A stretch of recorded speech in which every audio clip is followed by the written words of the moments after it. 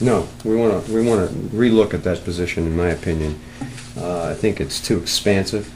I think if we make the workload less, that we might actually be able to be both fair to the person doing the job and get this number down a bit. I see no way to make it less. We're in How do we make it less? Right now, we have a contractor here that sits throughout the meeting, which of course is an expense to her personal life. She sits throughout the entire meeting. Plus, she's burdened with the task, apparently, of writing down what's considered important, and of course that's a difficult task in itself. You know, for her to make that decision of what's important, and then we review about what kind of comments were made. When the legal requirements for the minutes are really, you know, who attended the meeting, what motions were made, and how the votes were taken.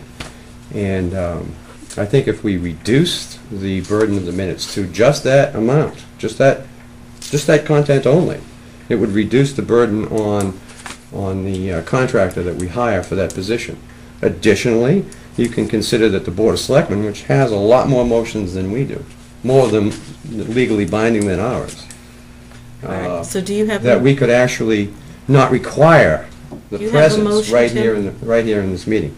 So I think what we ought to do is I think we ought to redefine that function, and then, since it's a contract position, put it out or open it up for bids, and then make a selection from that. We are dealing with next year's budget, remember. We're not dealing with today, tomorrow, or next month, or whatever. We're dealing with next year's budget.